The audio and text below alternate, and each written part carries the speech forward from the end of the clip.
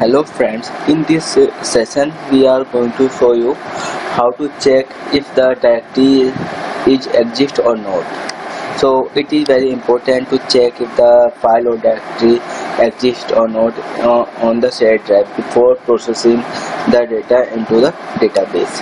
For this we are using script task. Okay. Before using script tags, we are going to create some variables like this: add full directory path. This is the variable and scope of the variable is package level and data type should be string. So we have already a structure like this. So this is our root directory copy, and we have to check if it is exist or not. So we are going to pass it over here. Okay, now we need to create another variable if exist, that is boolean. Okay, default value is false. Okay, now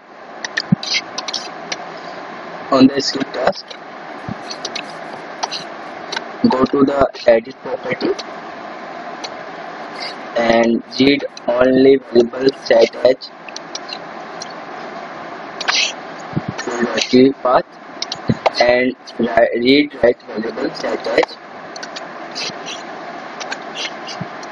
Okay, now we need to click edit script. It will open a new project window which is separate from this environment.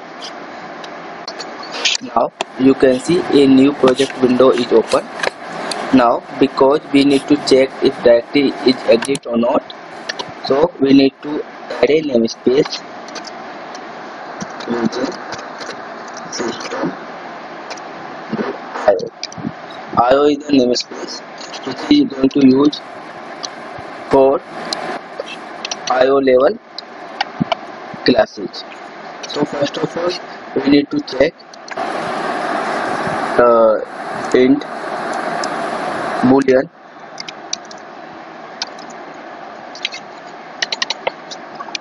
iBool equal to false.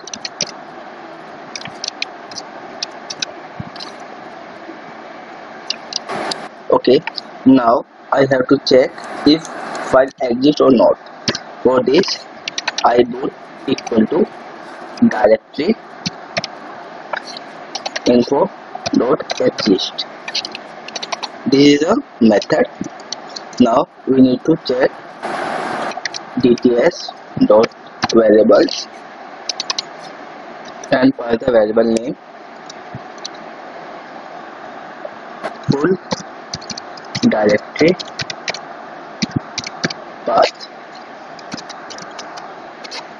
dot value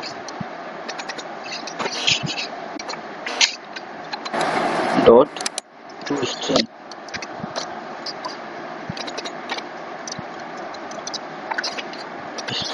Okay, and we are going to write this variable to our variables,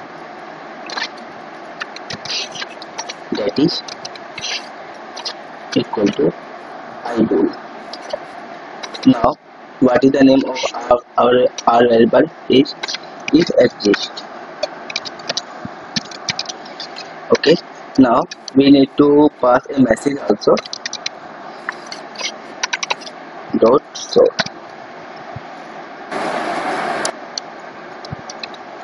check existence if exist. Okay, this is the message plus iBool to string. We are converting it into the string. Now save the project and close the project. After closing the project, we are back to our skip task editor. Now click on OK button to close the skip task. Okay, now we are adding a animation. Check if that exists or not. So this is our animation just about the skip task, and we are going to execute this project.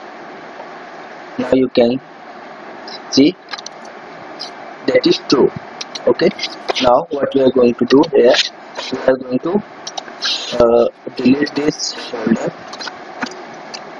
Okay, and run the program again. Now you can see it is false. So it is very easy to check if file exists or not in SSIS with the help of scripters. Please subscribe my channel on YouTube for more videos on SSIS. Thank you for watching us.